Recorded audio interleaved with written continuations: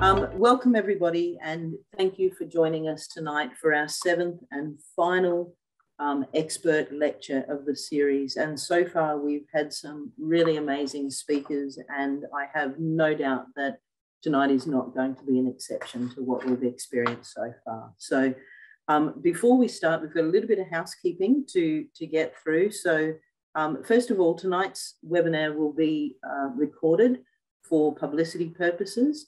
And I'll ask that attendees, if you have any questions, can you please write them in the Q&A function?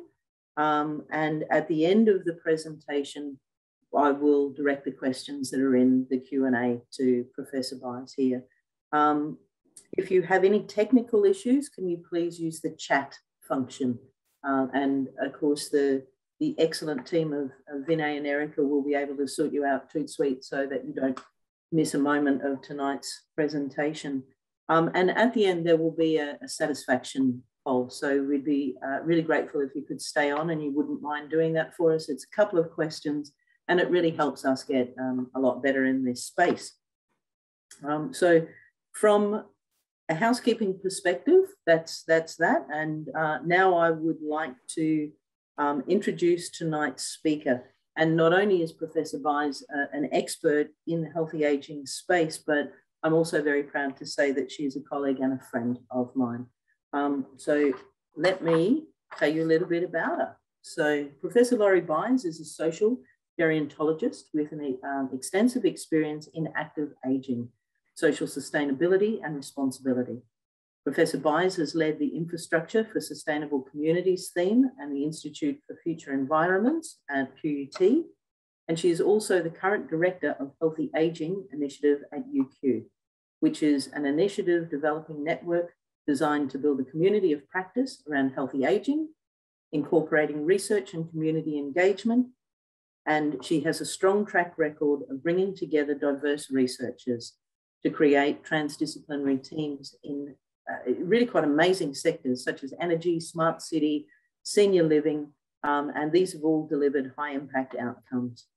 Professor Buys has extensive experience in community engagement programs and evaluations, and through these strong collaborative partnerships, has a wide variety of community, industry, and government organizations investigating the dynamics and impacts of aging within communities and examining issues such as quality of life, engagement and well-being. In particular, she led a community wellness review for a major Australian developer and was the lead investigator on an ARC, which is an Australian Research Council initiative, developing intergenerational parks designed for active and engaged communities, and an ARC linkage, again, at the Australian Research Council. So these are large grants like national research grants in Singapore. So the ARC linkage was reviewing community livability and the impact on social connectedness and active aging. So without further ado, I would like you to join me in warmly welcoming tonight's speaker, Professor Laurie Buys. Thanks, Karen. You and your team did some great research. I didn't know you knew all that. Oh, goodness.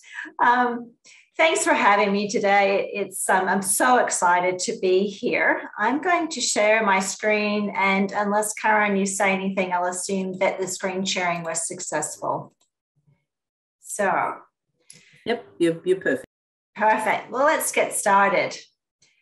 So, to start out today, you guys know a lot about aging, healthy aging, and so forth. Some of you are researchers, you're academics, you're practitioners, and so forth. So today, I'm probably not going to tell you anything new. But what I am going to do is challenge the way we've seen things that we've always known. So really, I just want to challenge your thinking a little bit, stir the pot.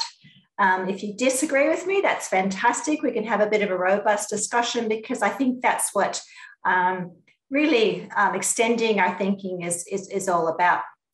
But before we get started, I'd like to acknowledge the traditional owners, the First Nations owners of the lands where we all meet in Australia, and pay respects to our elders, laws, customs, and creation spirits. And we recognize that these lands have been places of teaching, research, and learning. And we acknowledge the important role Aboriginal and Torres Strait Islanders play within the community within Australia. So let's get started. So the world is constantly changing. I don't think anyone will debate about that. In 1998, that was when Google was born, and only 60% of people had mobile phones. Fast forward to 2020, 90% of people use the internet. Google is a verb. A lot of people have smartphones. So the world has really changed in the space of 22 years. And in the demographic shifts in Australia, so I'll just give you a little bit of a snapshot in Australia. In 1909, the life expectancy was 53 and the pension age was 65. So the 1970, but look at 2020. The life expectancy is 83 years, but look at the pension age. That hasn't changed. It's still 60, well, it's changed by 2 years. It's still 67, which is very interesting. And then 2050 is expected to be, life expectancies be up around 87. So who knows what pension age is going to be. But what's really interesting is that between 1909, when we set the pension age at 65, when life expectancy was 53, we have a 30-year bonus between then and now. And it's a 30-year bonus for a lot of people. And nothing has changed in terms of age of retirement or pension age. We just didn't see longevity coming, and we didn't prepare for it. So if you look back back at the turn of when the 2000s started, we knew the average retirement age was at 60.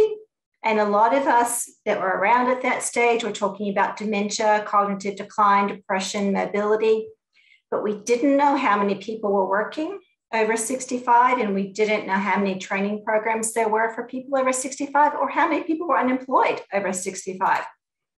Fast forward to 2020, we know that the retirement age is 63. People are retiring a little bit later.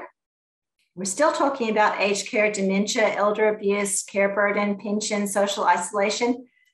And guess what? We still don't know how many people are working. We don't know about training programs, and we still don't know how many people are unemployed rather than retired. So we haven't actually changed what we're thinking. And that's resulted in a lot of discussion in the world not being ready for people living a lot longer. We just did not see longevity coming. So I think it's fair to say one thing's for sure: if we keep doing what we're doing, we're going to keep getting what we're getting. One definition of insanity is to keep doing the same thing and expect different results. And that's kind of what we're doing right now. We're talking about the same stuff and we're expecting different results. So we need to think that through. So longevity, when I'm talking about longevity, I'm talking about living, learning, working, and playing, basically through your whole life. And longevity is basically going to be one of the greatest drivers of innovation in the next 20 years, because longevity is going to extend. It's not going to get shorter. We're going to end up living longer. So we need to be ready for longer lives and change the way we think about that longer life. So the challenge is how we look through the lens of longevity and how do we best leverage the extra 30 years of life. But to think about that, we actually need to think about how we got to where we are in 2021 when we're not ready for longevity. So what kind of has set the foundation for how we see the world? So in Australia, and also at the WHO and UN, everywhere, people talk about the age dependency ratio. And this is used internationally to look at the number of non-working people supported by working age people.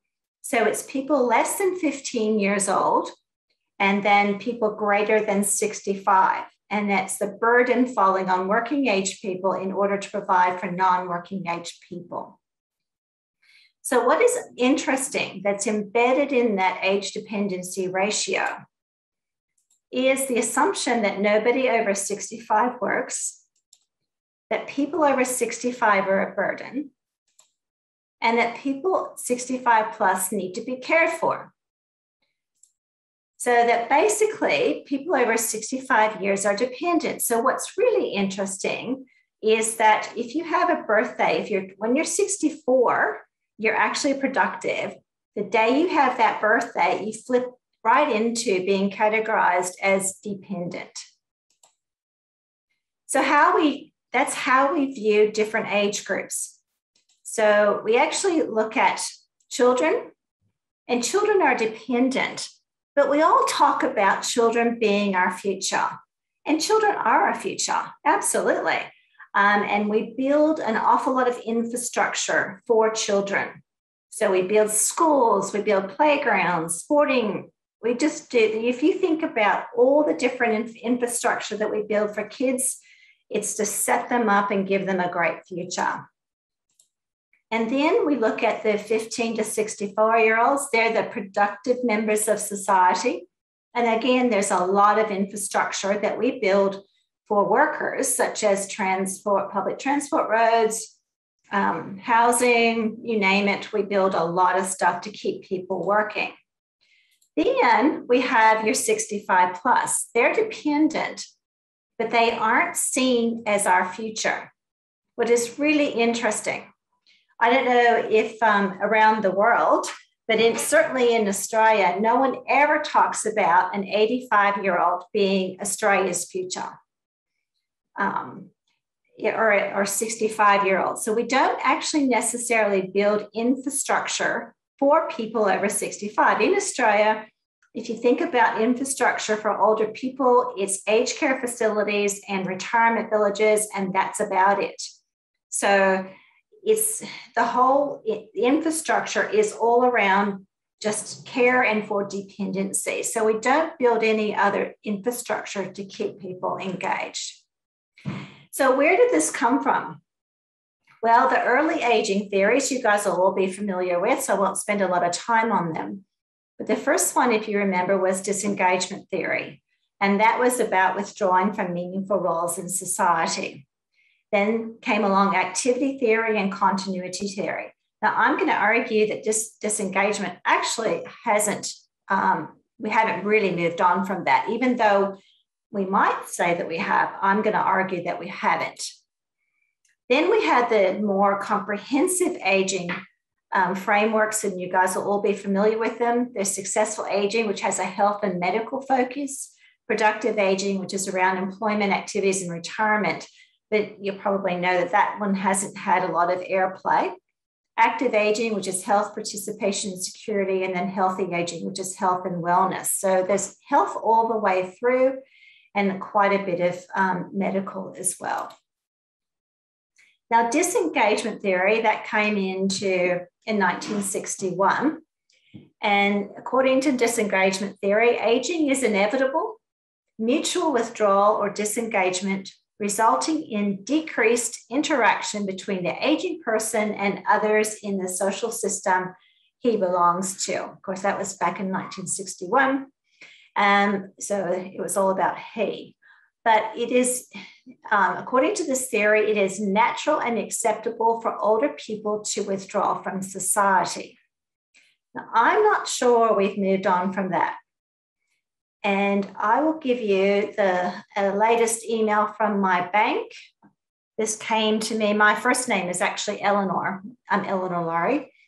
So this came to me and it said, Eleanor, simple steps to retire on your term. What will Eleanor time look like in retirement? So this comes to me. I get a notice from my bank, and I get one from my superannuation, probably quarterly. So I'm asked when I'm going to retire quarterly and have done since I turned 50. So this sends to me that I'm going to play golf for the rest of my life, and which will be kind of interesting because I've actually never played golf before ever. But I guess that's what I'm going to do when I get to retire. So also the other thing that when we look at aging, if you look at the theories, aging is medical and health. they're often connected. In Australia, the aging is in with the health and medical quite regularly, and that leads to most of the conversations being around care. A lot of our conversations are around how much care we give to older people needing care, and so forth. And in Australia, a lot of the care is also around the more care we give, the better we are. So we give care and we're rewarded for care. So the carer is seen as a really good person who helps these poor people who need assistance, and we care for them. And I'm going to argue that that's a bit of a concern, because it's not support, it's care, and it's care. The more care you give, the better off that the carer is seeing.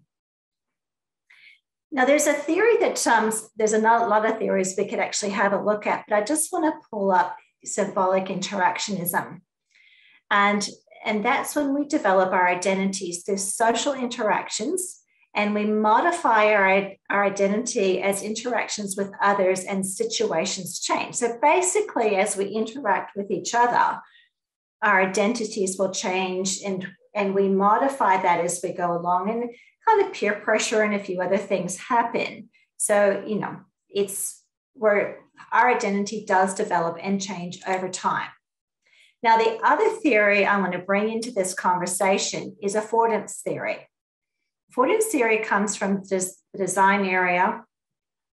And what affordance theory talks about is that the world is perceived not only in terms of shapes and relationships, but also what opportunities for actions are provided. So if you look up here in this picture, you can see that there's a bench and a walkway. So we know clearly from here that you're allowed to sit on the bench. It's given you that space, and you're allowed to walk on the walkway. But if you have a look back here in the green space, there's nobody on the grass. So I'm guessing that it's actually not okay to walk on the grass, so that the affordances tell you to stay on the walkway. So affordances are also determined based on our individual and group perceptions. So visual clues indicate what we can or we cannot do in a place. So back in the other picture, you weren't allowed to walk on the green space, but you can see in this picture that they've got some different things to do up in the grass, and they're encouraging you to engage within the grassy spaces. You've got lots of different spaced out benches, and you've got walkways. So they're encouraging you to engage within that space. But visual clues are very strong, telling you what you can and can't do in the space that you're in. So our social and our physical environments impact on our identity and how we interact. So let's have a look at what that means. Now, I did some research a couple of years ago, and I just want to talk about that. The first one I talk about is we did some social media mapping, and we found that basically that the senior living industry, which is aged care, retirement living researchers, it's an industry talking to itself. So we did it again about a year and a half or 2 years later, and again, it's the same thing. We're talking to ourselves, basically. That's who the conversation is about. And what we found is that, that retirement pictures and conversations about retirement is most often occurs with people who are in their 40s and their 50s. And what they're doing is when they talk about it, it's usually when they've had a rotten day. And what they say is, when I retire, I'm going to do this. And it's kind of like it's what you do. Like, I've had a bad day. I just want to think about something else. And this is where you go into that aspirational idea of what your perfect world kind of looks like. So what's interesting is, so it is the 40 and 50-year-olds, particularly the 50-year-olds, and that's normally because they've got children, they've got parents, and they're managing quite a number of things. But when you get into the 60s and so forth, the chatter about retirement tends to drop off, which is interesting. So we had an online community of 100 people. They ranged from 50 to 90. We did it over 4 days, 24 hours, constantly talking about various things. Now, what they talked about all on and on and on was the importance of occupation. So it's basically the importance of purpose and meaning in life. That's what people talked about more than anything else. And they talked about purpose and meaning in terms of being paid or pro bono or volunteering. But the main thing was what they had to get up each day for. So it was the importance of having that role and engagement every single day. They also talked about work-life balance. That was when people were in their 60s, 70s, and 80s, they talked about work-life balance.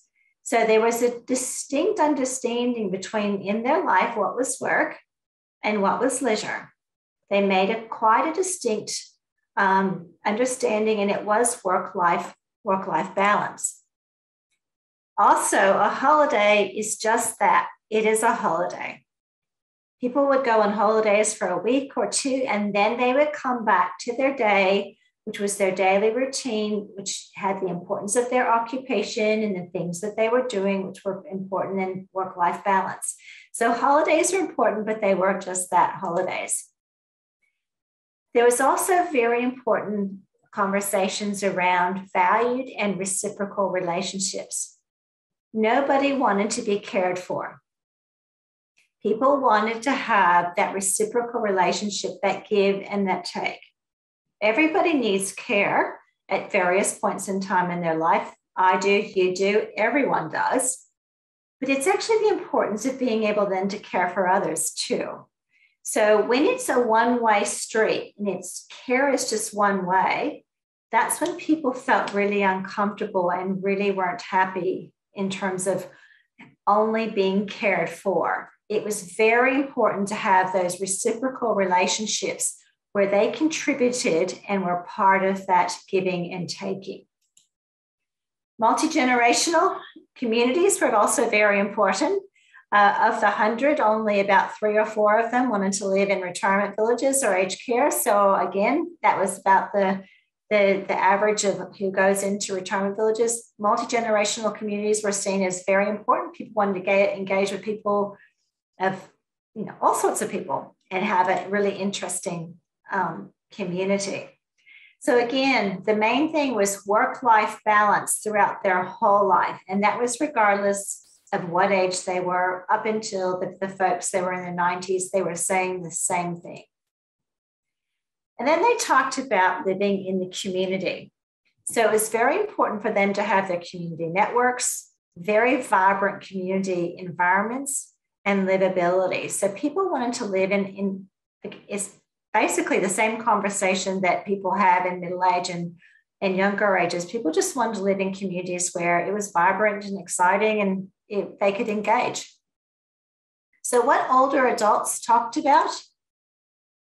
They talked about love, life, work, all sorts of stuff. I suspect if you actually looked at that, you wouldn't know what age group that was, would you? Because that's what people just talk about, everyday stuff, and things don't change. But if you have a look at it, that's what they talk about, and that's what we talk about. There's a big disconnect between what older people talk about and what we talk about and what the industry talks about. So we might need to think about how we actually connect between what that's important to them and actually tap into that. So why should we care?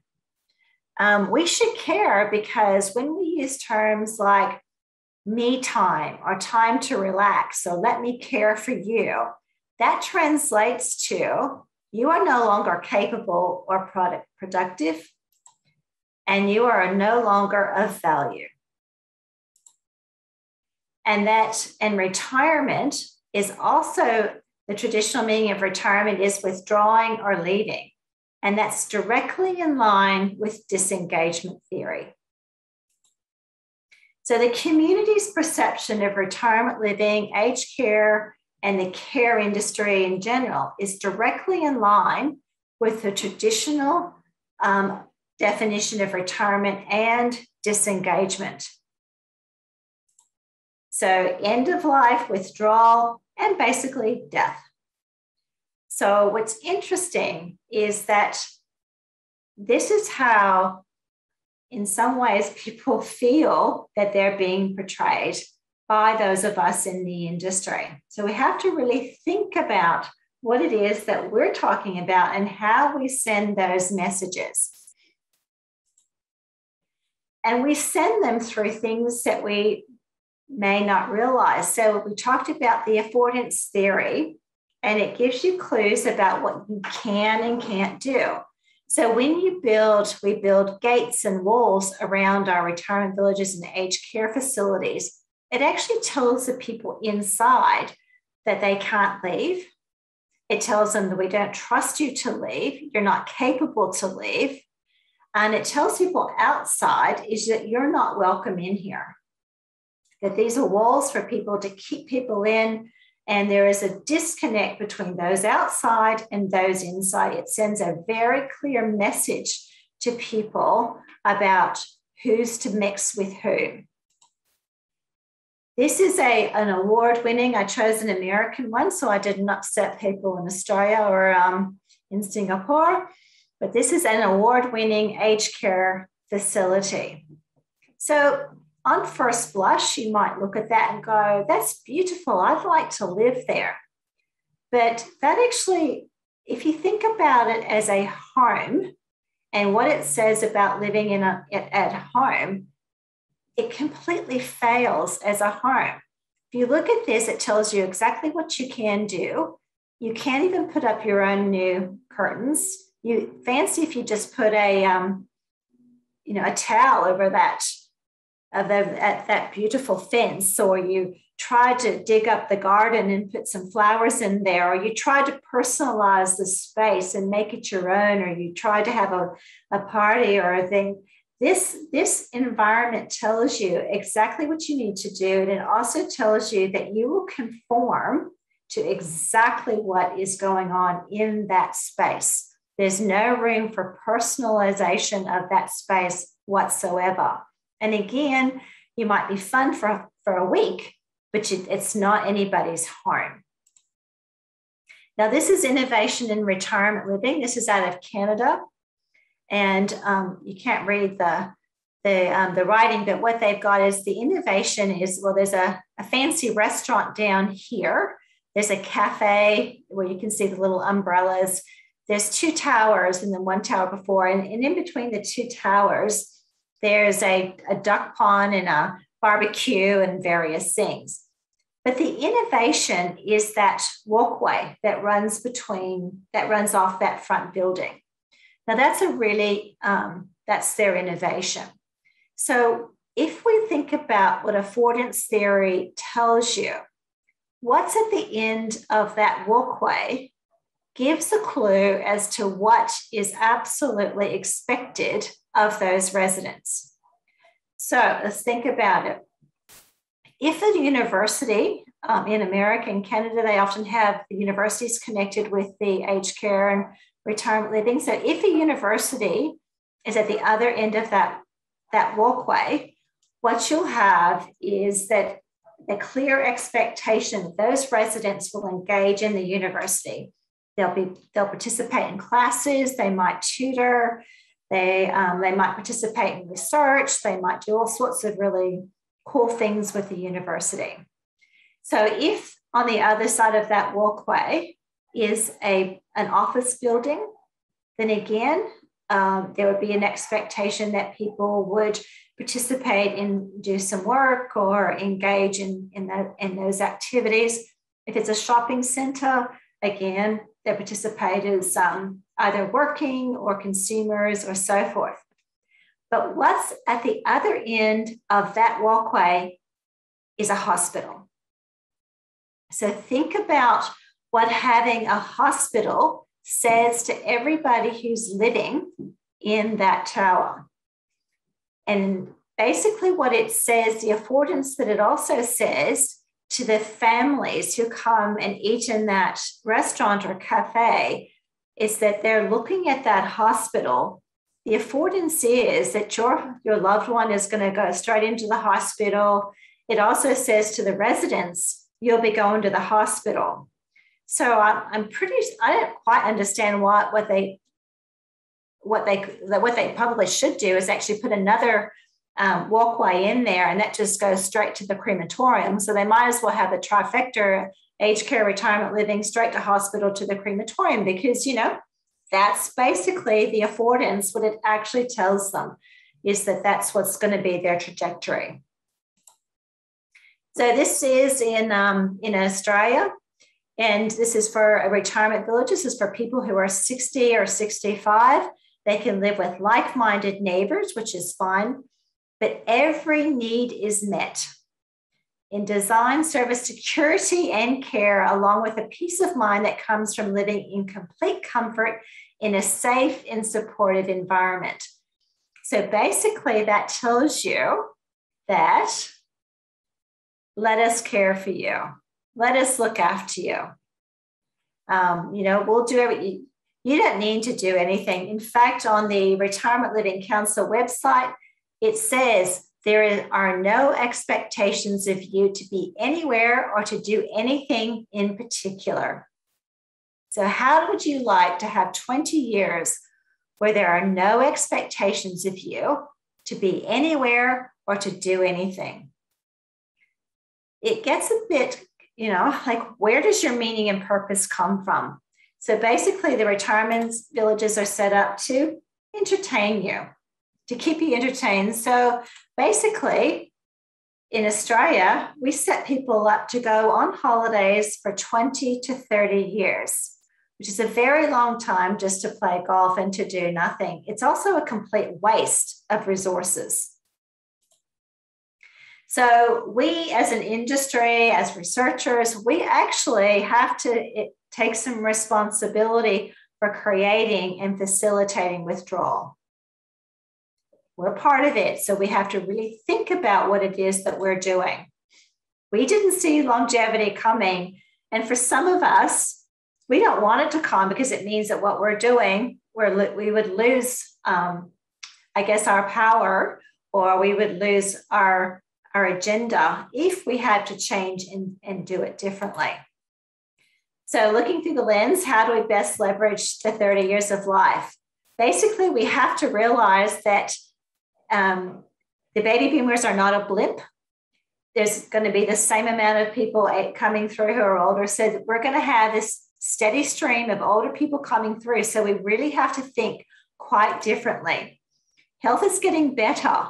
So we're healthier, and we're at all ages. So the 85 plus, they're getting much healthier. So again, we have to prepare for people to be healthy as well as delivering support. And what's really interesting is if you have a look at those who employment, which is participation rates, the ones that are increasing in their employment are the 65 to 74-year-olds. So we might need to actually deliver some infrastructure to support people to continue working, maybe differently, but actually provide infrastructure to provide options and opportunities. So overall, age tells us about a person's year of birth and then nothing else. Doesn't tell you anything about me other than how old I am. The future older people will be very different to the present older people.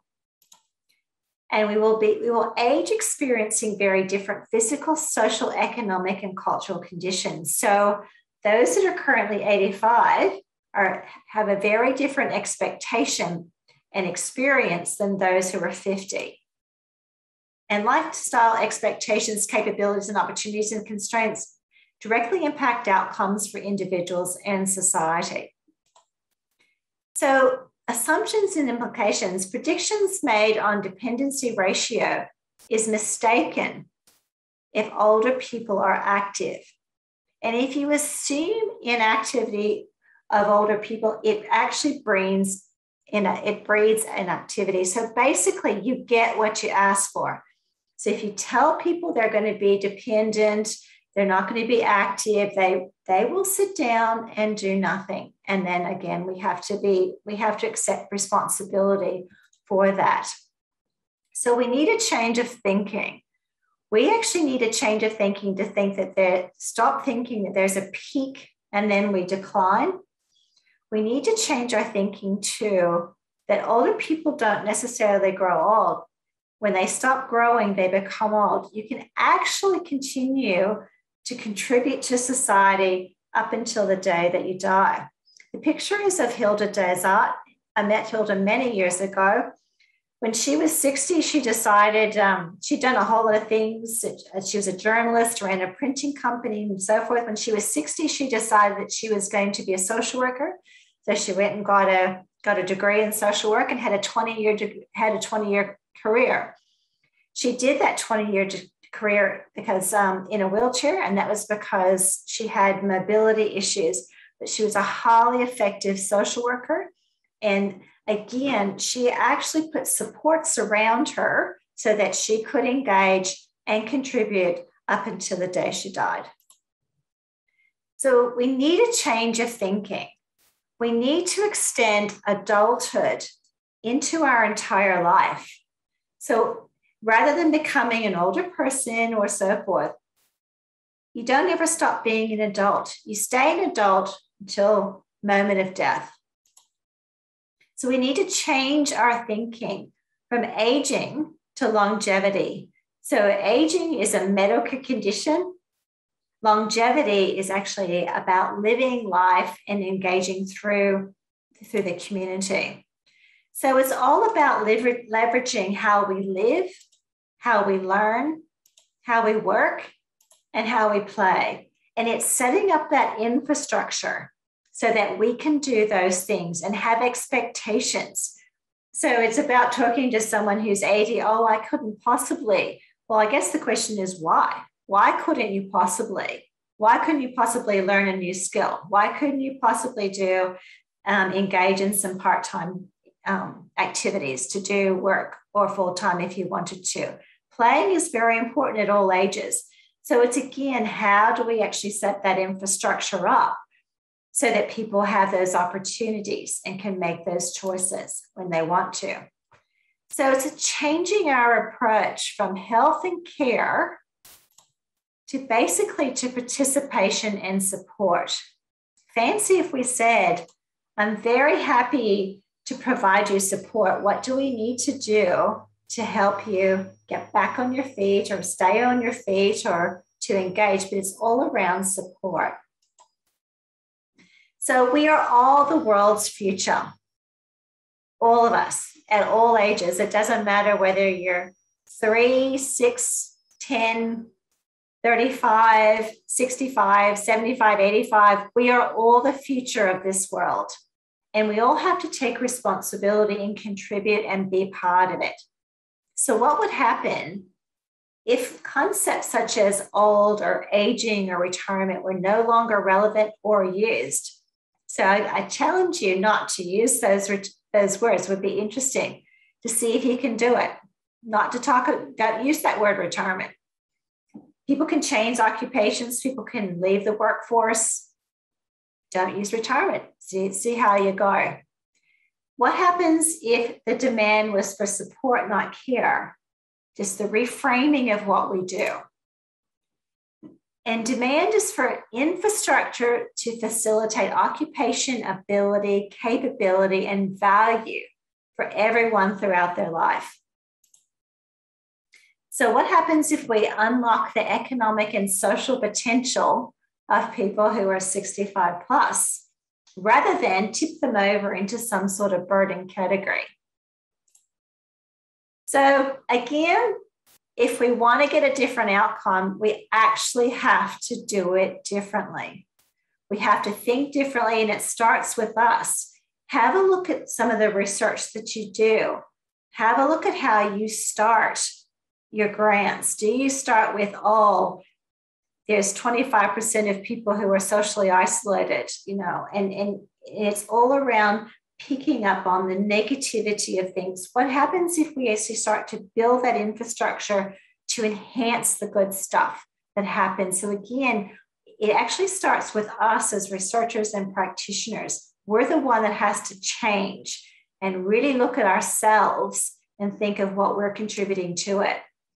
Because there's the old thing is who wants change? And then who wants to change?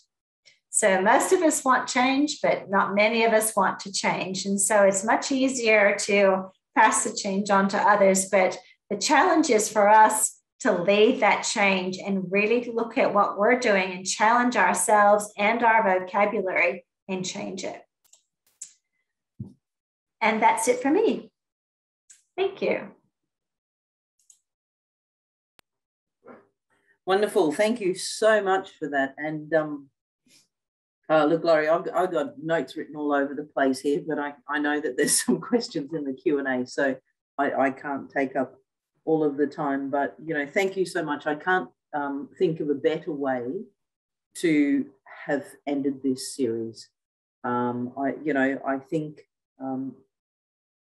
what was amazing, I was watching the participants join and people just sort of kept coming in and staying in throughout your presentation. So that was really lovely. And I just before I move on to the questions, I need to say our Deputy Vice Chancellor, Professor Chris Rudd, unfortunately couldn't attend tonight, but he actually sent a message and said he really wished that he could have been here, but he's been called away to something else. So, you know, he has attended the series, and I'm sure that he would have really enjoyed tonight's as well. And the gentleman's an engineer, so he would have challenged you on a bunch of stuff. But look, without holding stuff up, we do have some questions here that I'm going to ask. I'm just going to move them over to here. So this is a question from Professor Nigel Marsh. So he's one of our senior staff in the psychology space, clinical psychology space. And his question is, can't gates and walls also provide a sense of wanted physical security for those living within them? Look, that's a really interesting question. And I'll address it kind of by telling you about a co-design session that we did with a group of residents. There was a provider here in Australia who wanted to do something quite different in their master plan and wanted to open up their retirement village and aged care to the community.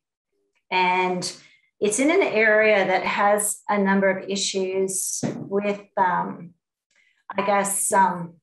socioeconomic issues around, break-ins and some other issues that are in that area.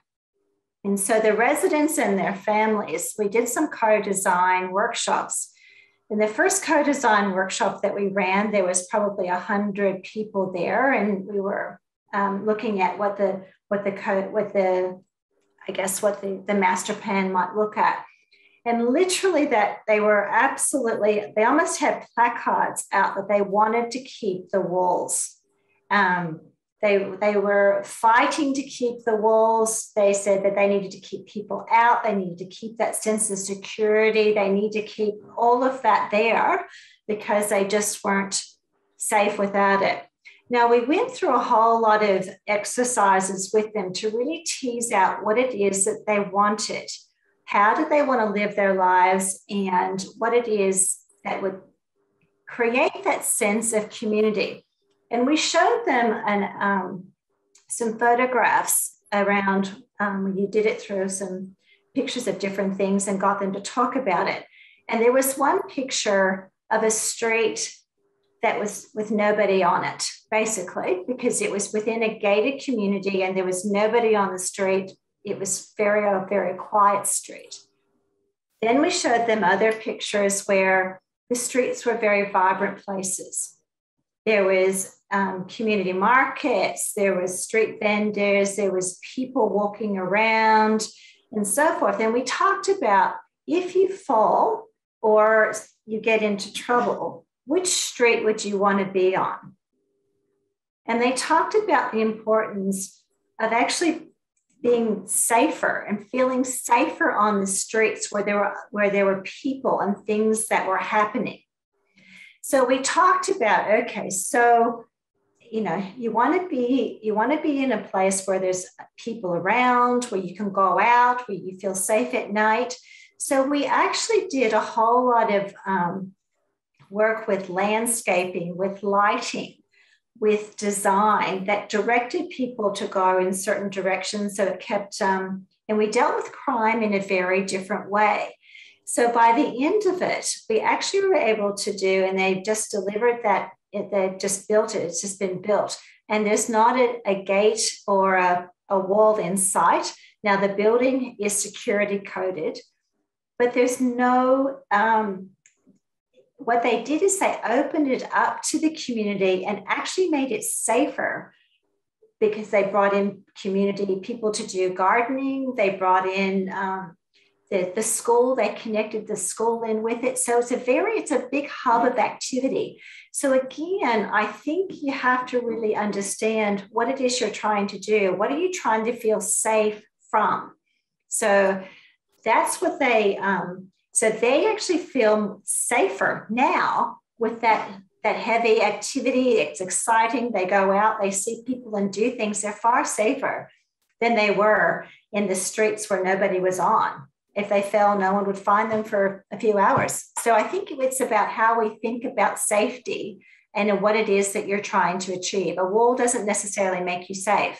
As someone said, a young person can jump a wall in 2 minutes flat. So again, you're going to think about what you're trying to achieve. Thanks for that. The next question's from Denise Dillon. So Denise says, Nick, Palmerini, one of our other healthy aging speakers, also spoke about positive influence of having or finding meaning in life. And it's interesting that Erickson's stage theory includes the stage of integrity versus despair for those over 65, and considered that this is a period of flux. Given that this idea has been around for so long, she says it beggars belief that we haven't been better prepared to deal with this over time, with better transitional plans for healthy aging. It appears that the autonomy is another important feature that we've missed from planning. And then she apologized for not being able to articulate it. And it's interesting, before you answer that, I had just written a question, so I was madly scribbling away while you were talking. And one of the things that I often say, which I think Denise is also talking about here, is society sets the rules by which we live.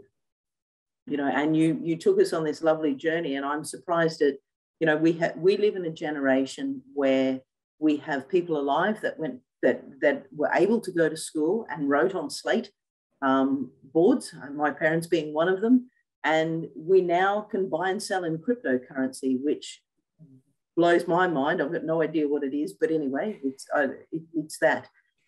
So really, this is what Denise is talking about. I think we're still relying on these theories that are there, but we're not changing to represent the society that we currently live in. And yet we have that power.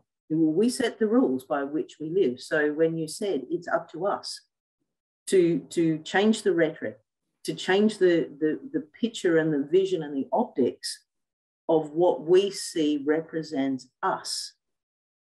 Now, I'm going to throw that over to you, because I've kind of jumped in on Denise's platform here. So, please answer hers. Mine's just musings. Well, absolutely. It's interesting because I think Erickson was one of the very first theorists I learned about when I was doing my master's, or I did in gerontology. I learned about him and so forth. And I agree with you, Denise. It actually just begs belief as to why we haven't thought about meaning and purpose. And I was talking about meaning and purpose today with another group of people, and we seem to forget, and we seem to, I guess, disconnect that. With this same group of people, what was really interesting when we were doing the master plannings, I'll come back to that group as well. I was on a table with about 10 women, and they were over 85. And they wanted young people to come into the retirement village because they wanted to, they said they were tired of running the class, the group activities and so forth. And it was time for them to take a break. It was really, it was their right to rest and relax and to have time off. So I asked them, I said, okay, tell me, at what age do I get to be a princess and sit down and do absolutely nothing and everyone actually look after me? And it was quite funny, their reaction.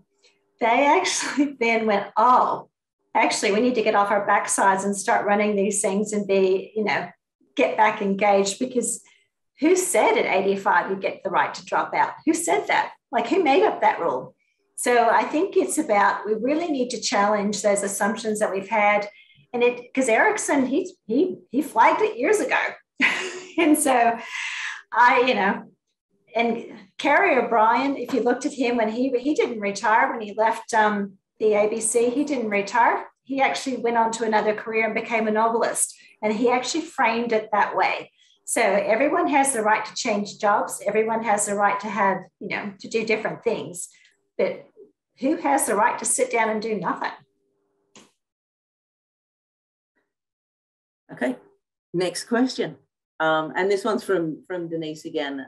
And she says, it seems that one of the next steps will involve a lot of tech-mediated activity.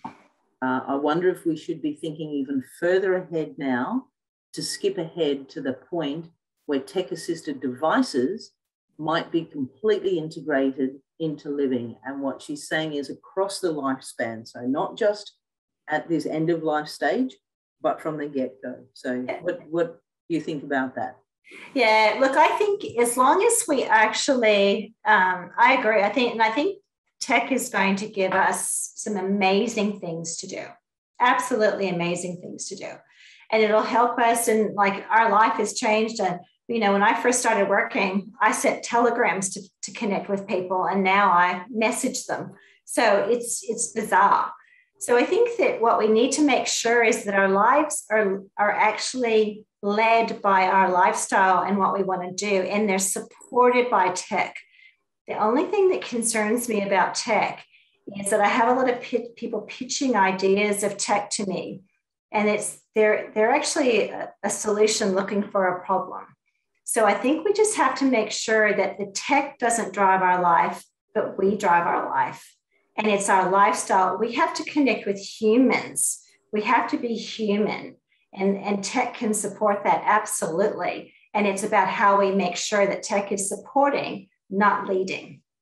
Yeah, I couldn't agree more. And this brings us to sort of that big sort of research question of who's wagging the tail here? Is the tail wagging the dog, or is the dog wagging the tail? And, one of the great things that I know that you not only embrace, but you do, it's very visible in your research profile, is it is industry-led problem solutions. So it's industry coming up. So in this case, it is the people. It is this group driving it, saying we need to change some of these things, not researchers, which was old school of, hey, we've got a great solution to a problem that we believe that you have, and if you don't, well, give us some money and we'll fix it for you anyway. And that's wonderful in this space that we flipped that coin, and we're still sort of getting there in a lot of ways. But I think industry saying, let us work with you and let us tell you what's going on, and then you help us because you're the brains trust in here, and then we can go there. So you had a really nice question from Lil May. And I may get this wrong, so forgive me if I do, but I think Lil's from the Philippines. I hope to see more of these theories and new alternative perspectives in our books and schools and learning materials so that we can educate young people and older people rather than continuing to believe in the teachings and the traditional mindset. So it's more of a statement, I suppose. But I might actually leap in there because the importance of intergenerational, Karen, you and I have talked about that so often, because older people don't live in a vacuum. Younger people don't live in a vacuum. It's actually about how do we look at theories. It's about how do we, not only it's about lifespan theories, but it's that intergenerational connectivity. It's about how do we engage together and really create that vibrant community together. Yeah. So it's about how do we connect? Yeah, look, absolutely. And we've got a couple of more comments. I know that we're running out of time, but questions or statements keep coming in. This is from Gail Hazelwood. I ask people how often they feel not their age. It's amazing how many people in their 80s feel 35. Technology and loss need to be introduced slowly, and it's easy and inexpensive. And currently we have basic inadequate, even a basic inadequacy for text to speech. It's too confronting because it lacks the human connection. We have another comment from Leonie Short. Comment, not a question. Fantastic presentation, Laurie. Thanks very much indeed. You've definitely given me a lot to think about. I'll try my best to use more appropriate words to describe myself and others. Well, Leonie, you know, I think all of us using rhetoric is a learned behavior, and we as a nation and nations and a global society need to change, I suppose, some of these things. One from Pierre Boone. Thank you, Professor Buys and Karen, for such an insightful session. And one from Maria Luer. Hi, I'm Louis from the Philippines. I'm interested in conducting the same study we did online with 50 to 94-year-olds. Is there a paper you have published that you could do in the Philippines? Look, you know, please contact us, Maria. We will happily put you in contact with Professor Buys, and you can, you know, have that dialogue, and she will, you know, I know I work with her. She will do what she can to help you in this space in your country, because it's all of our countries are so different, yet in this space, there are a number of commonalities. You know, my 83-year-old mother on the weekend told me that she wished she had a chance to ride a skateboard. I have got no idea what I'm going to do with that. But maybe I'll take her skating. Let's just see. But look, I know that we are at the end of tonight, and Eric has just jumped on and said, thank you so much for attending, everybody. I need to say a couple of very quick thank yous, which I will do. You know, for the team that make this happen, this series happen, a huge thank you for Erica and Vinay. Of course, these are the heartbeat behind all of the operations, and they make this thing seamless. Thank you both very much for all you do. Your satisfaction surveys just popped up because I know people have to go. Huge thank you to Associate Professor Denise Dillon, who's the driver of this initiative. Denise and I sat down at the beginning and she said, who are we going to ask? And we went for lofty heights. And I believe that we got that, and we have had excellent speakers. And of course, also to my research team and my research assistant, Belle, thank you so much for all we do. I said to Laurie tonight, this is such an amazing series, and my team always look, myself and the presenters look great. And tonight, you know, we have not failed. So it's never anything without the panelists. You know, you hit the 70 mark tonight. So thank you so much, Laurie, and thank you everybody for coming. And please do the survey, and good night. And Laurie, you're welcome to stay online if you want to for a minute, but we'll stop the share. Thanks, everyone.